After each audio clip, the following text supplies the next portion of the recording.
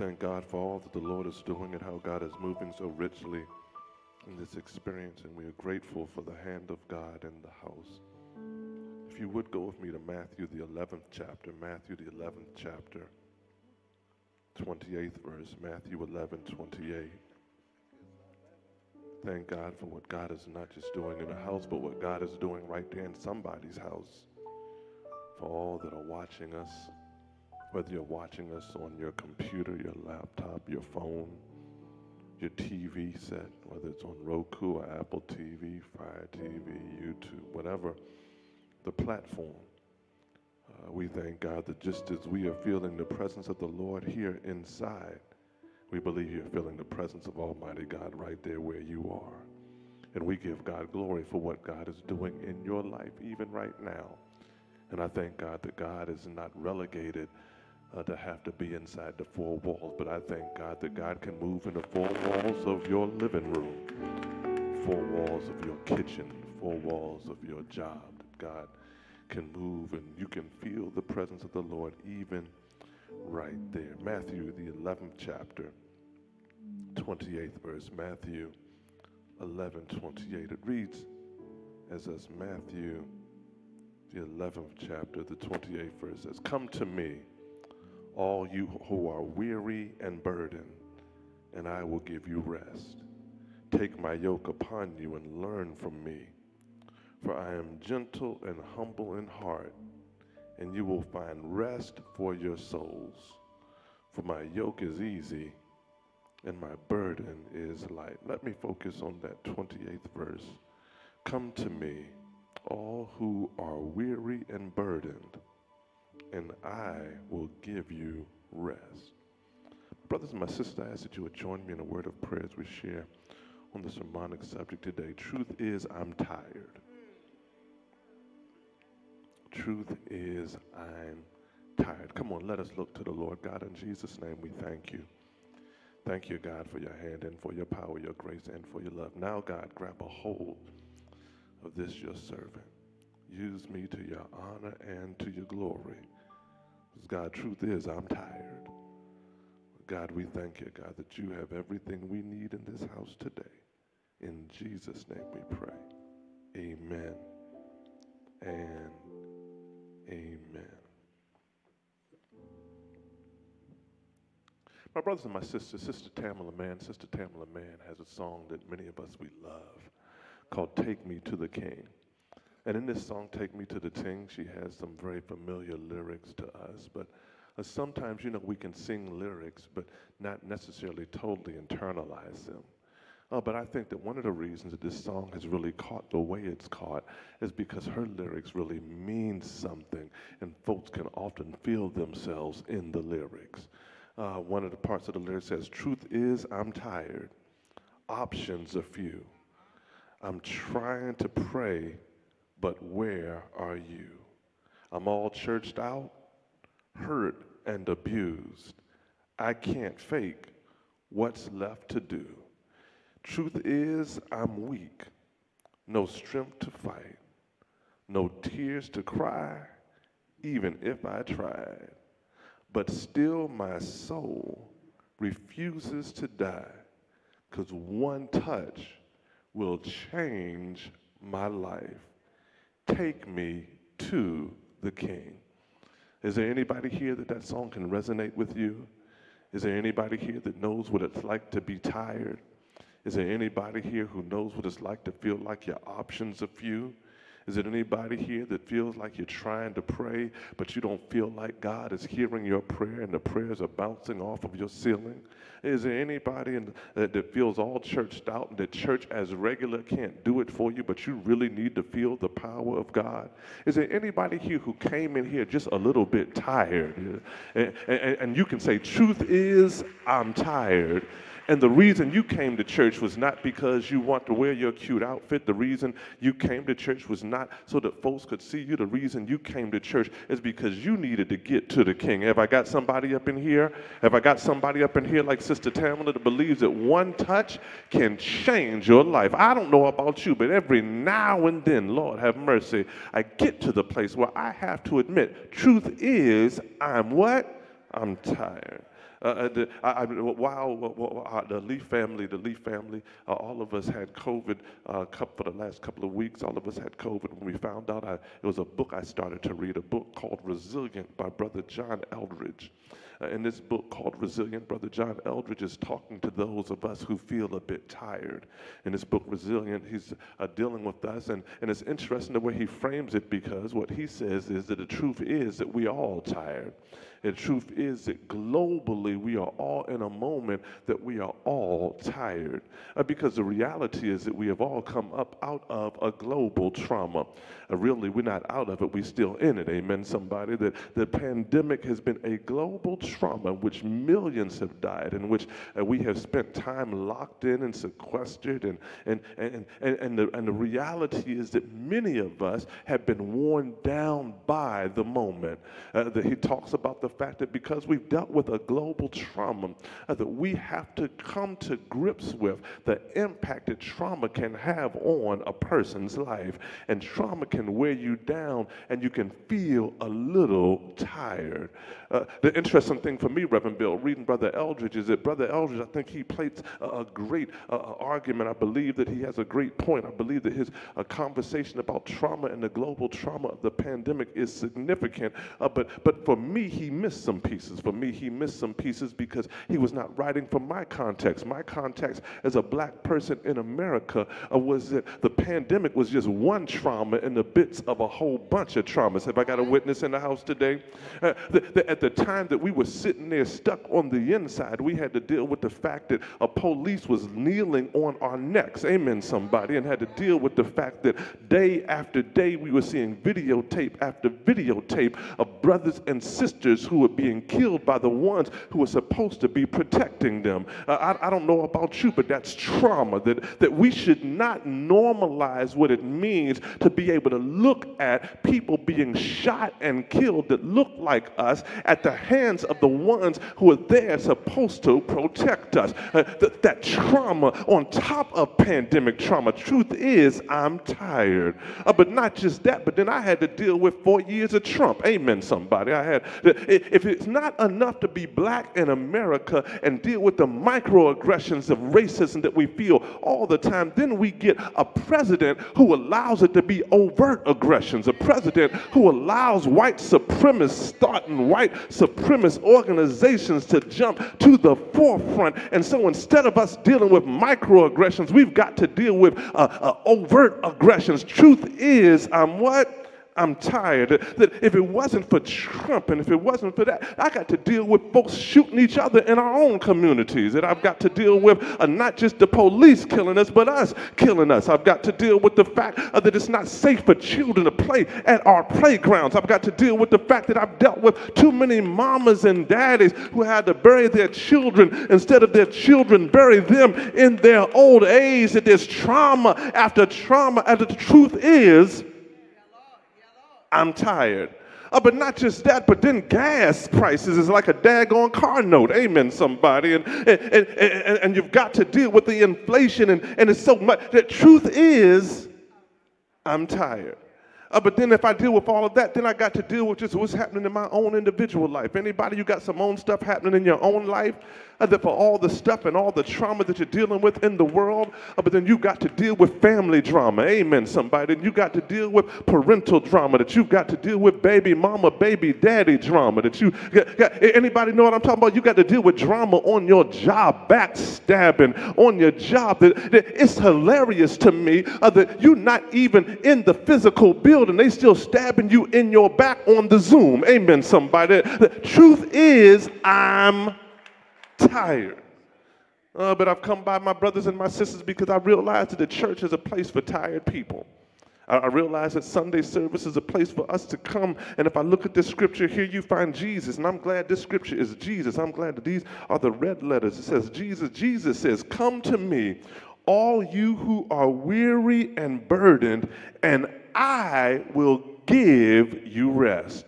I've come by to let you know that I don't care how tired you are, that there's a fix for what you're going through. I don't care how tired you are. Don't you give up too early, because Jesus has what you need. That Jesus said, "Come to me, and I will give you rest. One of the first things I believe you've got to understand, if you're going to understand and if you're tired, is you've got to know what kind of tired you've got.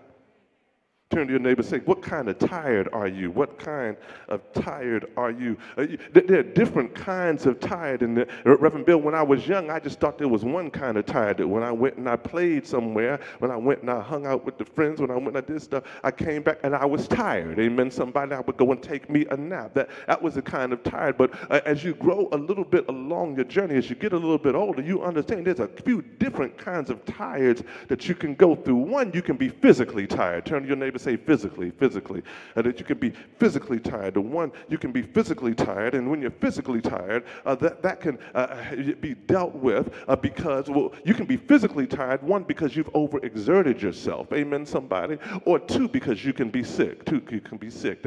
What I've come to learn in dealing with COVID is that COVID, the kind of tired I had as a result of COVID was called COVID fatigue, amen, that my body was tired because my body was trying to fight a fight for me against some microbes that were on the inside of me, and therefore my body was tired. It's called fatigue, amen, somebody. But there's a different kind of tired you can get when you just been hanging out too long. Anybody ever partied all night long and had to go to work in the morning and was trying, not this section over here, but I know some of y'all over here did, amen, somebody, that you partied all night long and then went to work the next morning and you was what? Tired, amen, somebody. And that's because lack of sleep tired, amen, somebody, that you've overexerted, you've done too much tired. And I've come by to let you know that when you have physical tired, that some of the things you do to deal with that is to get some sleep. Some of the things you dealing with physically being tired is shaping your nutrition regimen better. You've got to feed yourself to fuel yourself, amen. Sometimes you're tired because you're not getting the right nutrients, you're not getting the right vitamins in you, that your body is saying that we need something more to go along this journey, that I don't care what you say or who tells you. Don't you fall into the whole Instagram kind of folks who talk about you don't need no sleep and all you got to do is work 24/7, but everybody needs to get some sleep, amen, somebody, or you'll be physically tired. The first is physical tired, but the second kind of tired is mental and emotional tired.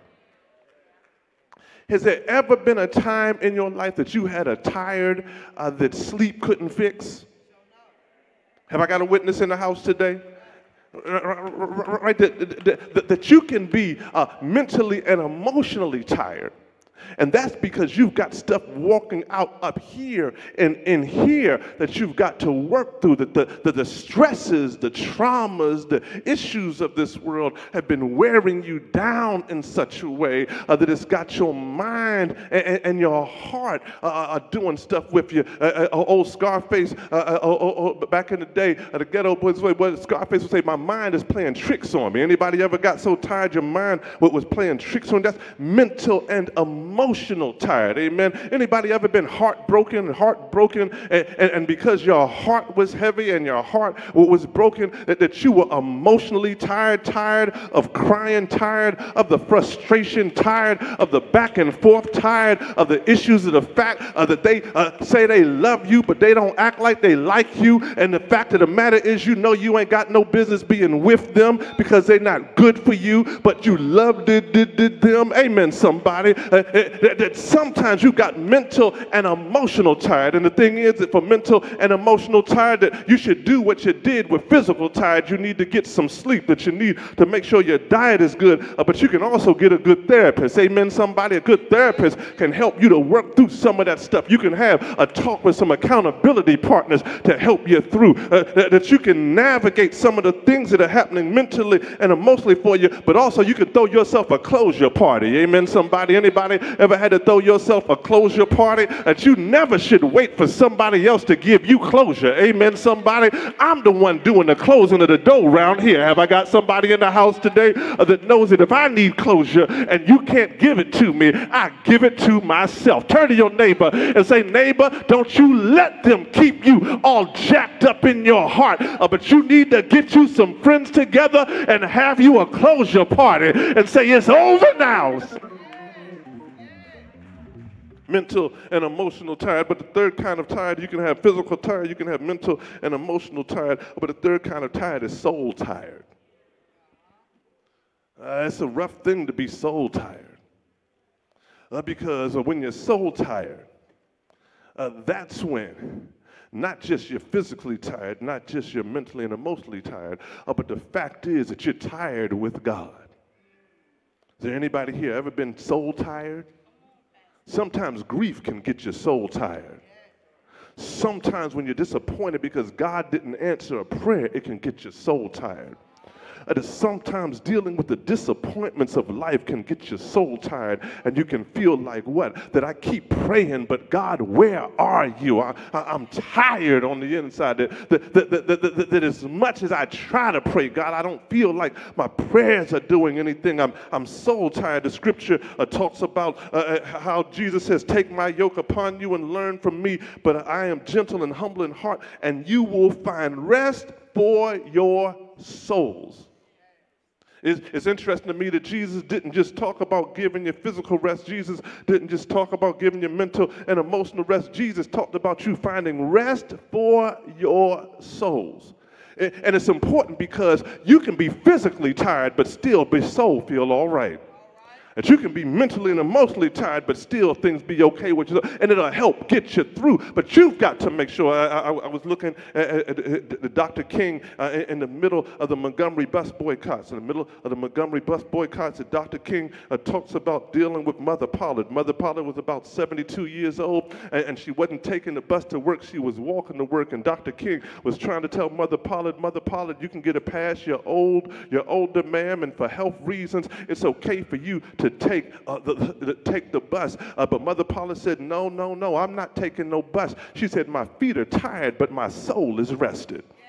Somebody here, you've got to get to a place in which you can get your soul to be rested. You've got to get to a place that no matter what's going on around you, no matter how hard you're working, no matter how hard you're laboring, no matter how crazy they're acting, that your soul is still rested, because you can be mentally and emotionally tired. You can be physically tired, but I need you to know you can still get a prayer through. I need you to know that you can still say, I must tell Jesus all of my troubles, that I cannot bear these burdens alone. Is there somebody in the house today that knows that just a little talk with Jesus will make it all right? That when your soul is rested, then that means that you can get through whatever you've got to get through. I don't care how hard it gets. I don't care how hard you got to run. I don't care how much they're trying to mess with your mind. But when your soul is rested, you can still get a breakthrough. Is there anybody in the house today that you need to get a breakthrough? That you came in here and you said, truth is, I'm tired, but I've come by to let you know a breakthrough is still on the way. That I've come by to let you know my soul ain't just rested, but my soul is anchored in the Lord. And no matter what the storm is, no matter what the challenge is, no matter what the situation is, a health issue can come my way, but my soul is rested. Grief can come my way, but my soul is rested. Problem on my job can come my way, but my soul is rested. And I can be grieving and still tell my loved ones, we're going to get through this, because my soul is rested, and God is still on the throne. Got to know what kind of tired you are. I'm almost done up out of here. The second thing is, don't be a camel. Turn to your neighbor and say, don't be a camel. It's interesting to me. Jesus talked about, come to me all who are weary and burdened, and I will give you rest. I was sitting there in that book by John Eldredge, A Resilient. Interesting thing about that book was he talked about camels. He talked about the difference between camels and horses. I had to look up a little bit about camels and talked about the fact that, camels can travel 160 miles with no water. I'm talking about the camels, the hump in their back is fat deposits. And what happens is when they drink water, they can drink 40 gallons of water in one setting. And when they drink water, their body is able to store the nutrients it needs and to be able to deal with and feed off of that as it's going along the journey. I didn't know a camel can run 25 miles an hour. Amen, somebody. A camel can hold hundreds of pounds of weight. In other words, a camel often is used as a beast of burden. Amen. A camel oftentimes, especially the ones that are in the desert, a camel can be able to walk through the desert because of the way its feet are. It's just got two toes, amen, so it won't sink in the sand. And the camel can walk in the worst conditions, whether it's the worst hot or the worst cold, and it can go for days and weeks and months without a drop of water. A camel can do something. Somebody,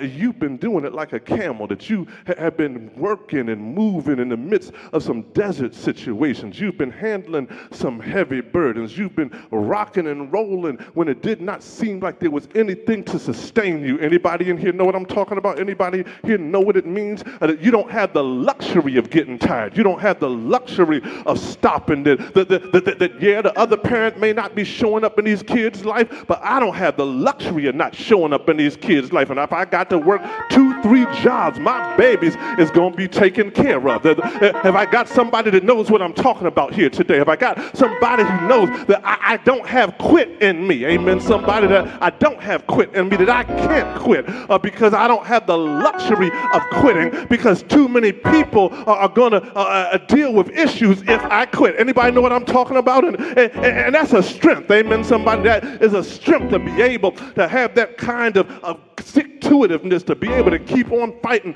and to be able to keep on going. But sometimes the devil can use your strength to be your weakness, because the writer said, Lord have mercy, the difference between camels and horses is that a horse can carry loads and a horse can go for distances, but a horse can't do it like camels. A horse needs water and a horse needs stuff. But the difference in a camel and a horse is that while a horse can't go as long as a camel, when a horse gets tired, you'll know it's tired.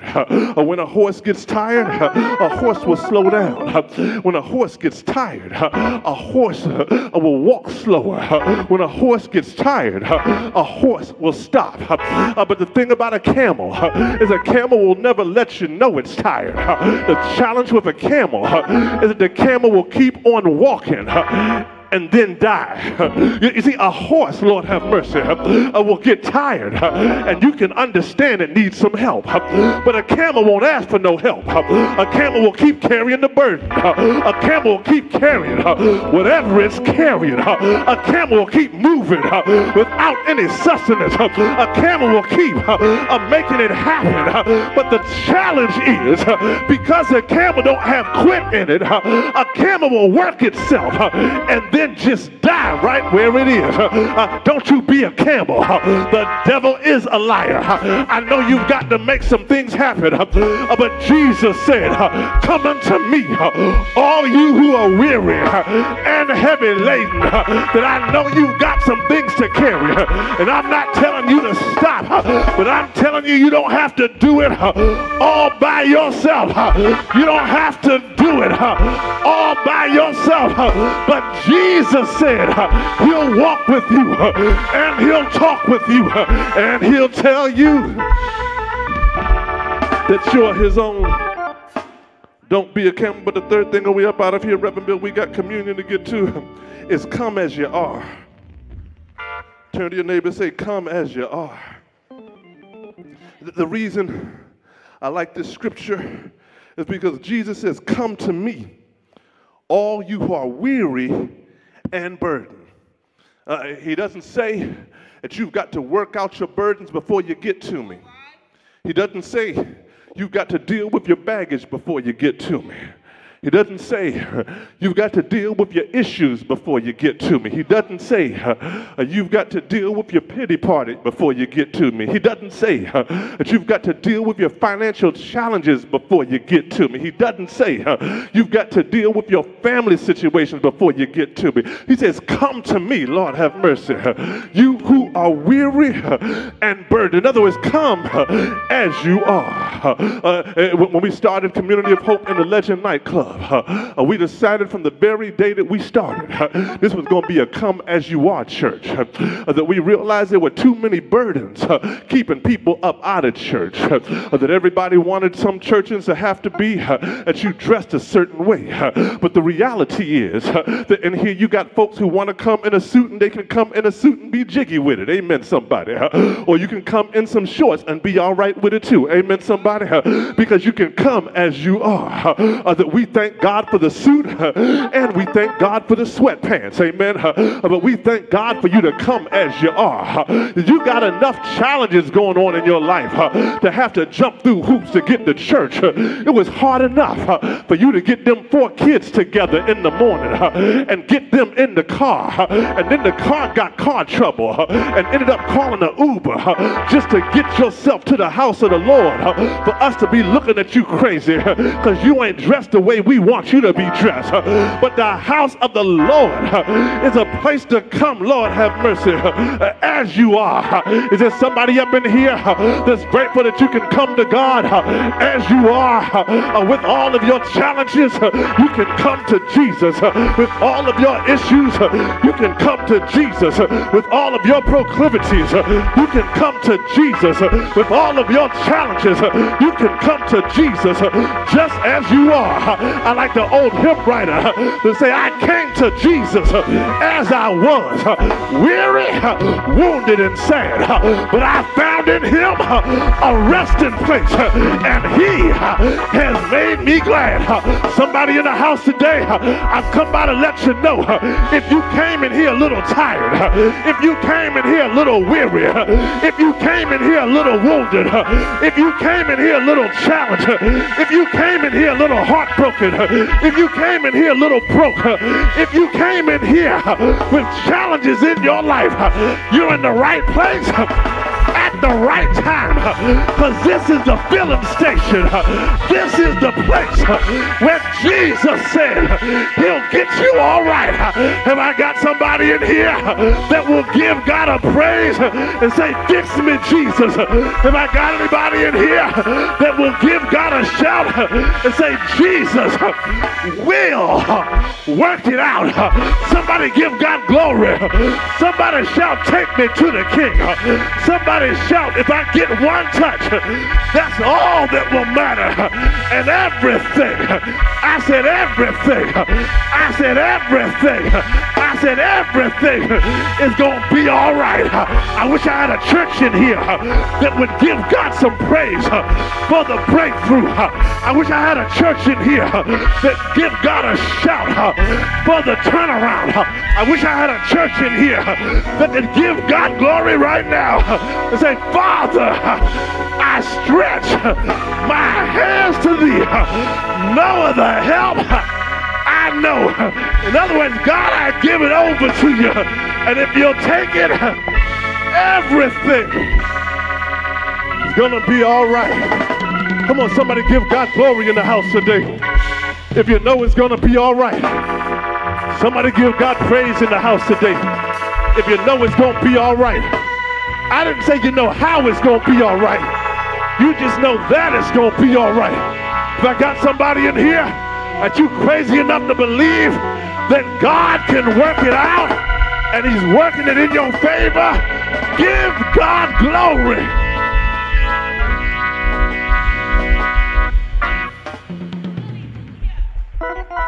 Come on, won't you stand all over the church, all that are able?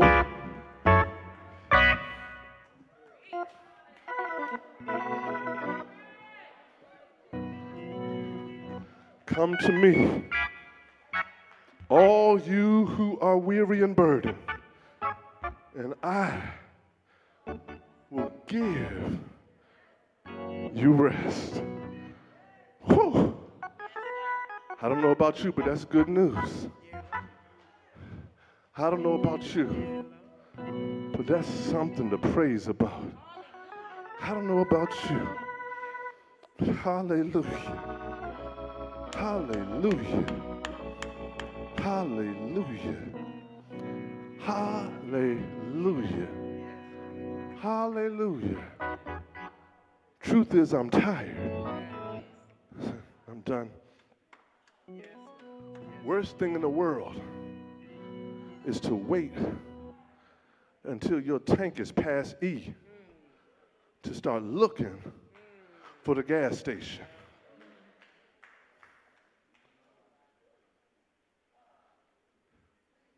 Some of us, if we're honest, we're past E.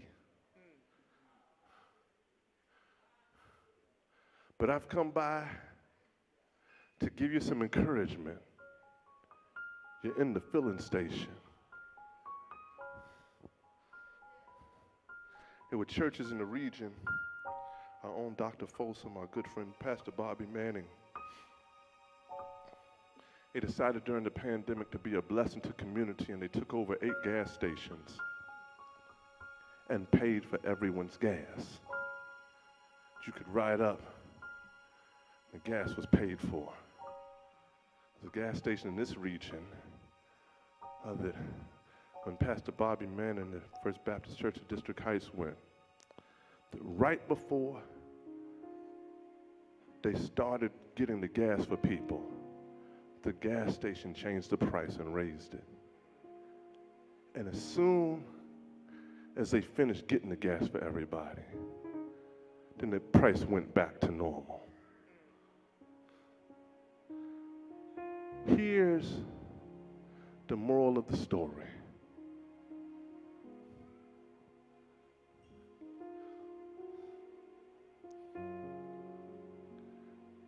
When you come to the house of the Lord, the price was fixed a long time ago.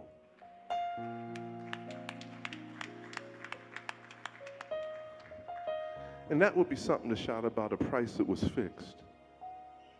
But what's to shout for is, and Jesus paid it all.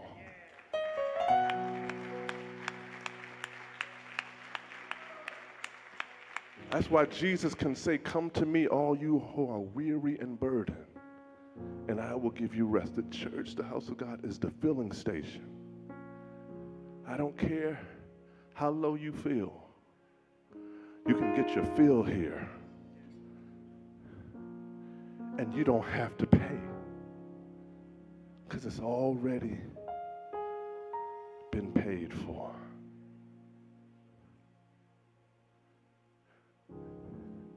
When I say all you've got to do is show up, I don't just mean in the building. For those of you all who are online, I mean all you have to do is just get connected. Jesus can be like the AAA and come by your house and give you a fill up right there because you ran out of gas. Somebody, you barely made it here this morning. You barely turned on your computer. You barely turned on your TV. It was hard to get here this morning because truth is you're tired. If you're tired, just raise your hand in the house if you're tired. If you're tired. It's a lot of tired people. But you're in the right place. Come unto me, all you who are weary and burdened, and I will give you rest. I want to pray for those who are tired right now. Hallelujah. Some of you, you're physically tired. Some of you, you're mentally and emotionally tired. Some of you, your soul is tired. But I've come by to let you know this infilling of the Holy Spirit can deal with any kind of tired you've got, any kind of tired you're working through. Let me pray for you right now. Reverend Bill, it's amazing to me. If y'all had seen me and Reverend Bill in the back, y'all would have been like, ooh, they some sad looking jokers. Because truth is, we was tired. Fact of the matter is, even though I've tested negative for COVID, the fatigue still wears on me. When we were riding in, I was telling Reverend Bill, man, I need to shorten up this sermon because I may not have enough energy to preach the whole thing. If if y'all got what I was thinking about getting, y'all might have got up to .1 in a hoop. Amen, somebody? But what happened when I hit the pulpit and just started to open up my mouth,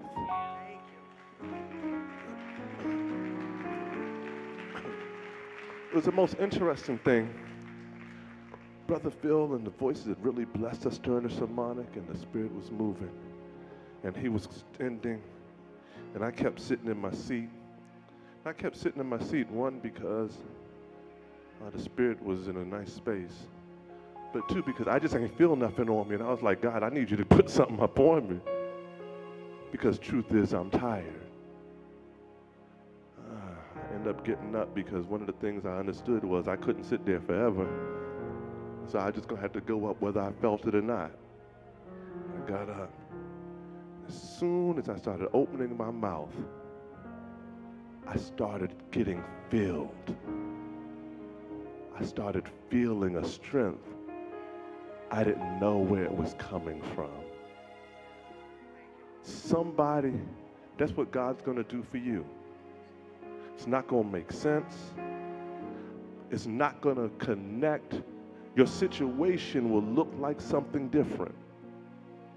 But somehow God's going to give you everything you need. All you got to do is keep showing up and let God keep filling you. For all the tired people in the house, God, in Jesus' name, I thank you. I thank you, God, for your people who can say like the song, truth is I'm tired. But I thank you, God, the song didn't just talk about what the issue was. But Sister Tamla pointed us in the direction and said, take me to the King. God, in the name of Lord Jesus, we lay your people at your feet today. Jesus said, come unto me, all of you that are weary and burdened, and I will give you rest. We thank you, God, for rest.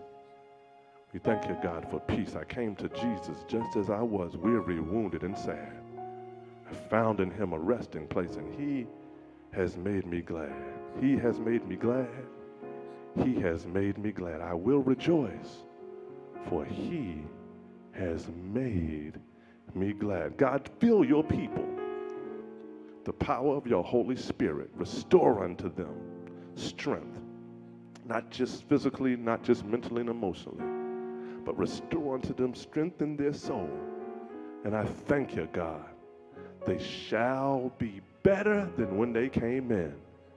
In Jesus' name we pray. Amen and amen. Come on, won't you give God a hand clap of praise if you received that today? You will continue to keep your seats, continue to stand, continue to stand. If you have never accepted Jesus as your Lord and Savior, if you've never accepted Jesus as the Lord and Savior of your life, you've never said, Jesus, I want to give my heart to you. The Bible says that God loved the world so much that he gave his only begotten Son. Whosoever believes in him should not perish, but have everlasting life. If that's you, if you've never given your heart to Christ, and you know you need to today, whether you're here in the church, here in the sanctuary, or whether you're watching us virtually, today is your day. Either to give your life to Christ, or you may already be saved, but you need a church home. Today's your day to make Community of Hope your church home. Or you just need to rededicate your faith. Today's your day to get reconnected with the Lord. If that's you, if you're in the house, just raise your hand. If that's you, if you're not saved and you want to give your life to Christ, or you want to make this your church home, just raise your hand where you are. If you're online, just type the words Hope Decision. You can click right there in the link right there, or you can just text us Hope Decision to the number 474747. Number 474747. Text one word, Hope Decision, and information will come to you so that we can follow up with you. Is there someone today? You're not saved, you need a church. Someone today, I know you're here, you're not saved, or you need a church. Just raise your hand. Is there someone today, you're not saved, you need a church? Today's your day. Today is your day. Community of Hope, I want you all to help me right here. I want you to help me right here. I want you, when I say go, wait till I say go, to ask your neighbor 2 questions. First question is, are you saved? The second question is, do you have a church? What's the first question? What's the second question? And if they answer no to either of them, or if they try to act like, they just want to look the other way, ask them twice, amen? And tell them, look, it's nothing big, it's nothing crazy. We just want to make sure it's good with you. Because I don't want you to leave here still headed in the wrong direction. Now, I want you to turn and find 3 folks and just ask them those questions. 1, are you saved? 2, do you have a church? Tell them, I'll raise my hand for you. If they answer no to either of them, say, would you like to? You want me to raise my hand for you? Tell them, I've got your back. I've got you. I've got you. I've got you. There's someone today. Just raise your hand. Someone today, you're not saved. You need a church home. Today's your day. This is your moment. Won't you come? God bless you. We see your hand right there. God bless you. God bless you. There's someone else today. Just raise your hand where you are. Someone else today. Someone else today. Someone else today. God bless you. I see your hand. God bless you. Come on, give God a hand clap of praise for these. God bless you. If I can have a minister go by over here where the hand was, over there by where the hand was, we're not even going to have them walk down. We're just going to have a minister be able to fellowship with them. Come on. And what I want you to do, those who raise your hand, and even those, as a matter of fact, raise your hand one more time so a minister needs one right here, and ministers one right here. God bless you. And anywhere else online, we thank God for you. We thank God for you. Just right in there say, it's me, it's me, it's me, it's me, it's me, so we can be praying for you. Those who raise their hand, and anyone else who wants to in the house. Matter of fact, everybody, just repeat this prayer after me. Say, God, I thank you. Y'all can say it louder than that. Say, God, online, I don't hear you yet. Say, God, I thank you for Jesus, who died for me and you raised from the dead, that I could be saved. Please forgive me for my sins. I don't want to live that way anymore. And right now, I ask Jesus to come into my heart and be in control of my life. I want to live the way you want me to live and be the person that you've called me to be. So today, I thank you that I'm saved. I got a church home. In Jesus' name I pray. Amen and amen. Come on, somebody.